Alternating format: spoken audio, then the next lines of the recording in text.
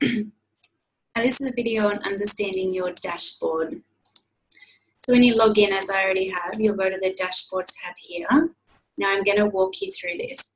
So up the top here it says my loyalty rewards order. So currently I have 228.33 free points. I can use those points to purchase free products, and I have obtained those points by actually being on my loyalty rewards program. So, and you can see here the percentage of the points off, I'm on 30%. Now I've got that number by being on my loyalty rewards program for over a year.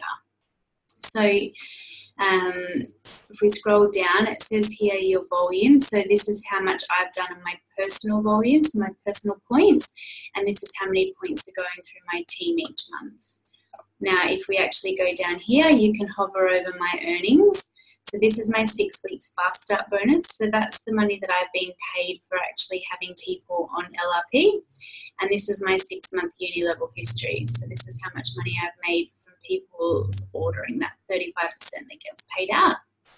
Down here you've got a couple of cool reports. So it tells you that who is the top volume growth in your team, who's had the top enrollers this month, and some new rank advancements, which is pretty awesome.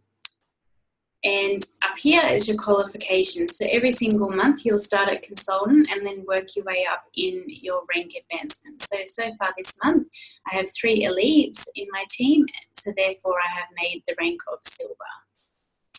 If you go in for the power of 3 bonus, this tells you how close you are on each level. So I've got a little bit short of the 600 points to make the $50 bonus there.